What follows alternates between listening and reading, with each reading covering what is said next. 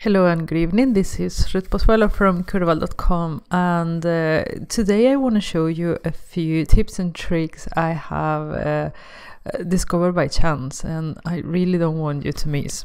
We are going to go through how to extract queries or parts of a query. We are going to see how to easily replace values in a specific cell. And we are going to see how to activate the snap to grid functionality that it was introduced in the October update from Power BI. So without any more delay, let's start. So here we are in Power BI. We have a simple report. The data, just in this case, is not so important. What we are going to do is we're going to go to Edit Queries. So we go into the Query Editor of Power Query. And what we want to do here is we want to extract part of a query, an existing query. I tried to do this last week, and what I really wanted to do was, instead of copying the entire query, you can do it here, duplicate. What you can do is go to the step that you want your query to end, and then as you can see it says extract previous. So if I would like to extract everything including remove columns, I will stand on the one below. Once there, click extract previous, and we're going to give it a name, extracted query. And this is important.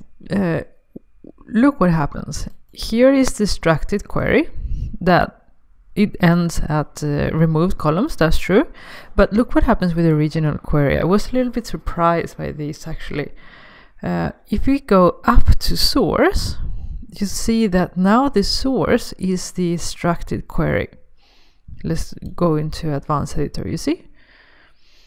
That might be what you're looking for, but it might not. So you have to watch out for that. In case that was not what you wanted to do, what you could do is, of course, go here and copy the code, right? And then add it back in here instead. Of course, with a comma on the last one. So. And you have, of course, to change the reference to that. It's not source anymore, is that one. So now you have a copy. I mean, this is a very short query, right? So it doesn't really matter. But if you have a very long query, you don't want to do duplicate and remove all these 100 steps or whatever you have. There is a benefit for referencing the query, because they are exactly the same. This will refresh once and then it will just go to the other one, so the refresh time will be less. So you could actually leave them like Power Query does. But I just want you to make to show you the difference and what actually Power Query is doing. I was a bit surprised that it was referencing on the original one and not on the copy one, the one that was extracted. That became the original somehow, which I find quite odd. But anyhow, that was a trick that you can use and it will save you a lot of time. The next trick I want to show you is replace values. You might wonder what kind of trick that could be.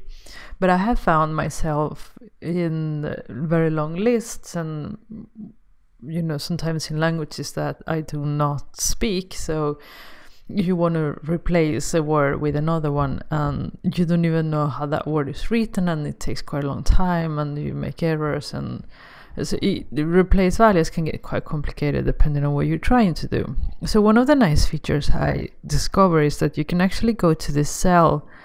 Let's say that product 8, we want to be product 88.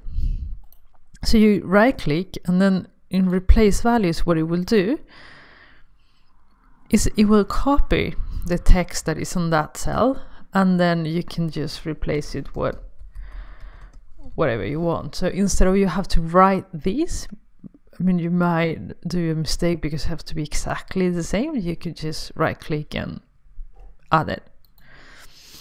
So if there are, of course, more product 8, it will change all of them.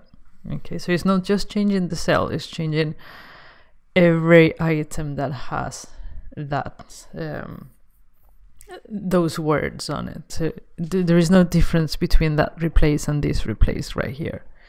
Just so you know. The last trick I want to show you is this is from the October update, Power BI update. It's been rolled out a bit quiet, I would say. No, I haven't seen a lot of blog posts on it, and it is a pity if you miss it because it's very useful. I'm still getting used to it, but it is the snap to grid. So if we want to place this thing somewhere in our visual, what we can do now is first show grid lines and then snap objects to grid. So you'll see that it doesn't, it's like not very clear snap, but it does. You have to get the feeling for it, but it does go. So let's say that we want it there. This I think is quite nice that it's actually snapping in there and ignoring this border. And then it's also snapping when you are opening and close. So as you see, it goes one by one. So it makes so much easier to just do a nice report where everything is aligned.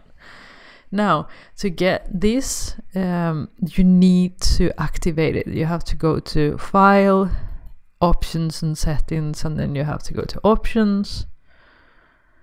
And in Preview Features, you have to activate it here, Grid Lines and Snap to Grid.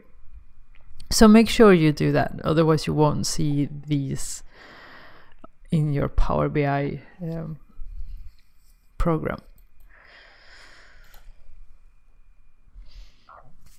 So if you have a Power BI tip and trick that you would like me to show others, just let me know in the comment box. I will be happy to do a video about it. But for today, this is all. Okay, so this is all for today. If you liked the video, please let me know by liking it. If you have any comments, questions and suggestions, let me know in the comment box or any of the social channels listed below. And subscribe. I have publish Power BI videos every week. So have a great evening. Bye.